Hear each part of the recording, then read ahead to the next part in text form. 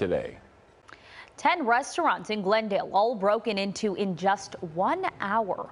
Now the hunt is on for the thieves in that crime spree, and this is not the first time some of these businesses have been victimized. KCAL News reporter Tena Ezzeddine shows a security video of one of those break-ins. Tough times for businesses here. You can see this restaurant with a freshly boarded up front door, and right next door is also another restaurant. Its door also boarded up. If the theme of restaurant burglaries sounds familiar, you're right. This time, it's Glendale.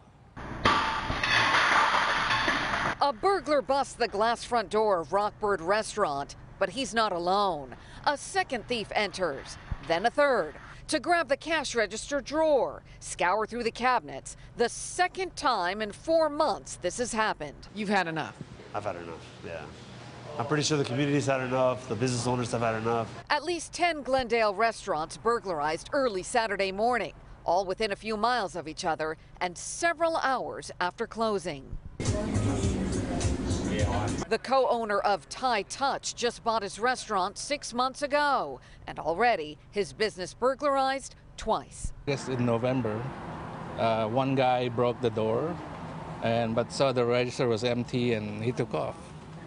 And then it happened again. Then it happened again yesterday. He called police then, just as he's done now. Frustrated it's happened again. And they should be. You say it's an isolated incident, but many of the business owners say that they've been hit several times in a matter of 4-6 months. So the incident that I'm speaking about, specifically the 10 that you mentioned earlier, that is an isolated incident. The city feeling pressure. Obviously, we're experiencing a spike in crime. Most businesses swift to repair damaged doors. For others, help wanted in more ways than one. I was like, oh my God. Savvy restaurateurs with security cameras tested by thieves one too many times. Thankful they left mostly empty-handed. Yeah, basically they just broke my door and they got nothing. Aside from a missing cash register tray.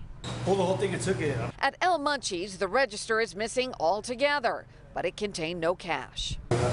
Back in business. We're resilient. Despite thieves, they say, smart enough to conceal identities. Except they're dumb enough to rob small businesses. So far, no arrests, but police say they do have good leads. Restaurant owners say they're going to be pushing for more security cameras, perhaps from the property owners.